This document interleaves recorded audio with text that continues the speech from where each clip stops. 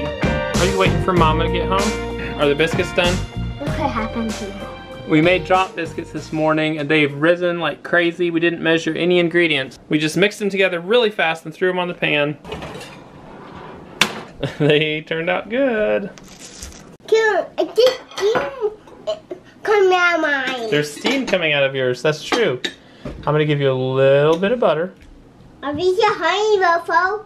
A little bit of honey. I ate the butter off mine. You ate the what? I ate butter off mine.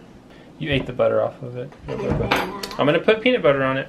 Okay. And we always do peanut butter on biscuits so that we have some protein to stick to our ribs, right? Yeah. Otherwise, we're all hungry In a at minute. 10 o'clock. Well, we're usually hungry at 10 o'clock anyway, aren't we, kids? Brighton has already eaten, and he is getting into the most fun and most dangerous thing in the house, which is my little tool bag that I left here by the stove. What are you finding in there, buddy? What are you finding? Ooh, look at that. That looks like a great toy for a baby, doesn't it? Ooh, that looks like a great toy for a baby too. Let's put all these away, okay? Thank you, buddy. We'll get you something else you can play with, okay? Put that away. We're putting it away. All right, come on. Oh, you still got one of those bits here. Let me have it. Thank you, buddy. Thank you. Let me have it. I need it. Let me have it. Thank you. If you watched yesterday's video, you'll know that Brianna went to town and spent the night with a friend. Are you ready for Mama to get home? Where's Mama? Where's Mommy?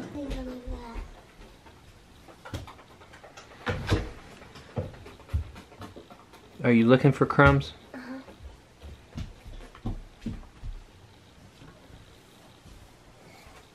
Don't cry, buddy. Look who's home. Look who's home. Look who's home. Mama's home. Justice is locked in the van. Unlock the van. Yeah, you can. Unlock it. Okay, now push it the other way. You're pushing it down. Now push it up. All right, good job. All right, get out. That's how you unlock it. All right, go say hey to your mommy who's home. And please don't play in the car, okay?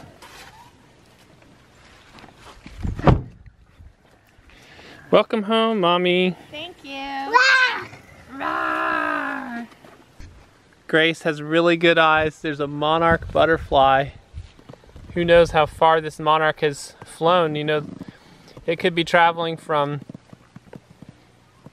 Quebec to Mexico. He's just like melting in my arms. You happy to see your mommy?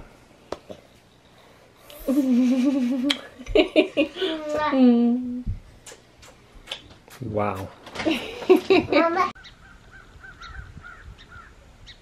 Check out my office. I love my office. Here's the view on the inside, and here's the view out the back door.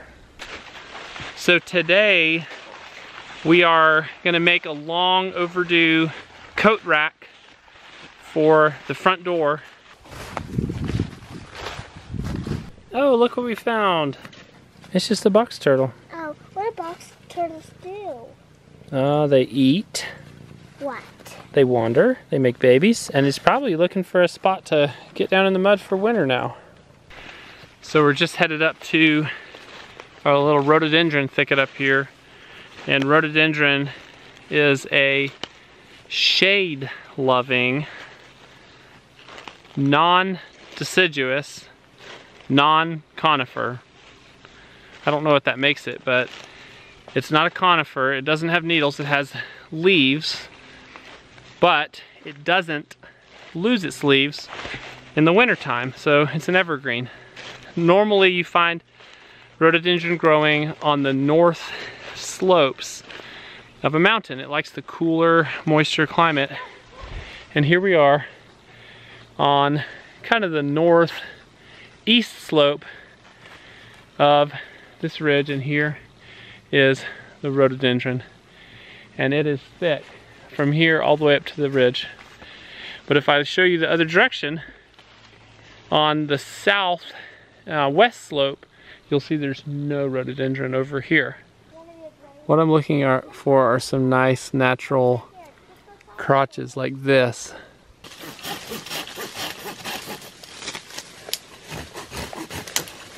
I really do think there is something to taking responsibility for whatever impact you're going to have on the world we live in.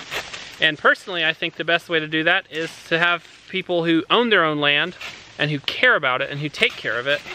And that's what we aim to do here, is to, as much as possible, take responsibility for our impact on the world. Now granted, we're still going to drive cars and everything, but I like this project because it's a small example of how, instead of buying, you know, brass or steel metal hooks that were made in some smeltery in China, and who knows, you know, what impact they're having on the environment there and what health impacts they're having on the people who work there, we are making our own hooks out of wood, and we are having a small impact on the environment. The impact on the rhododendron is really minimal. Rhododendron grows back. I have cut it to the ground.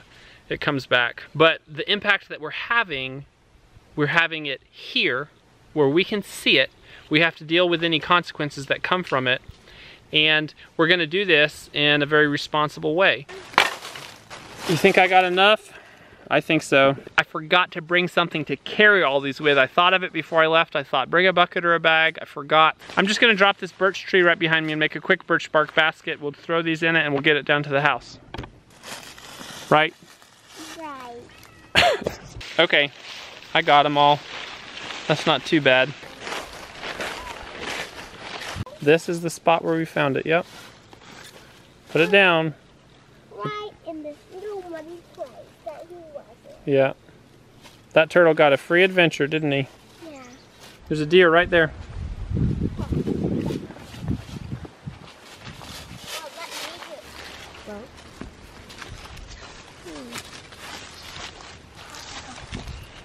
So guys. It's such a cute itself, Daddy.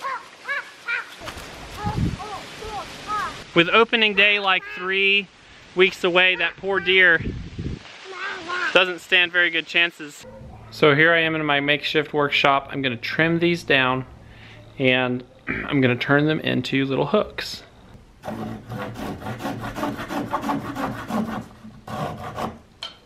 Now I'm just eyeballing these, but I'm gonna use these for patterns for all my others.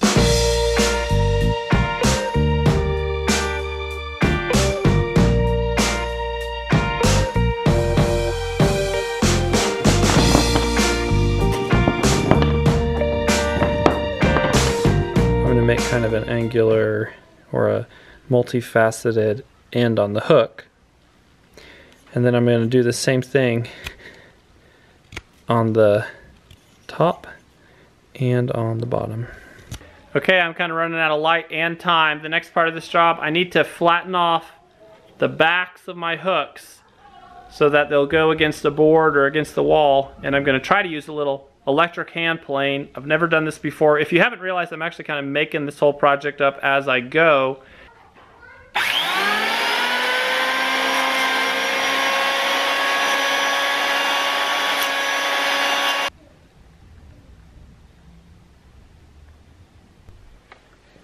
Next, I need to drill 2 holes in each of these.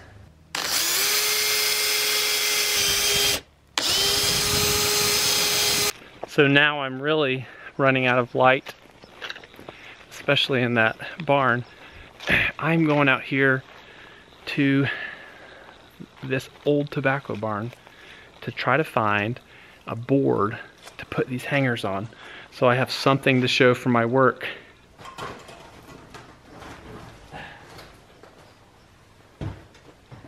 That's wormy chestnut, but dang, it's ugly.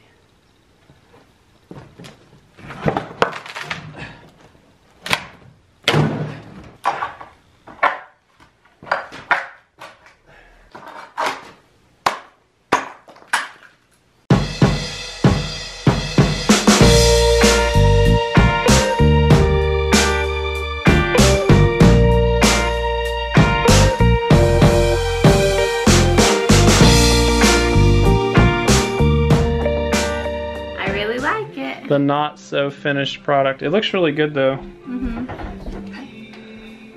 What do you Why think, isn't Bright Boy? it finished? I just cracked a couple of them, putting them on. I was doing it in the dark. Oh. But Because you put it in too deep. I have like enough to do another one of these, even though I cracked them. I have a bunch more hooks. Can I have this one anyway, though? Please? Yeah, you can have it. I'll just fix it up. No, I want it on the wall tonight. I'll put it on the wall tonight, but then I'll fix it. Okay. Thank you. You're welcome. So, I took this out to the barn. I fixed some of the cracked pegs, and I shortened it just a little bit so it would fit in this space where Brianna wants it. I actually hadn't measured it at all before. I just made it at whatever length it came out to.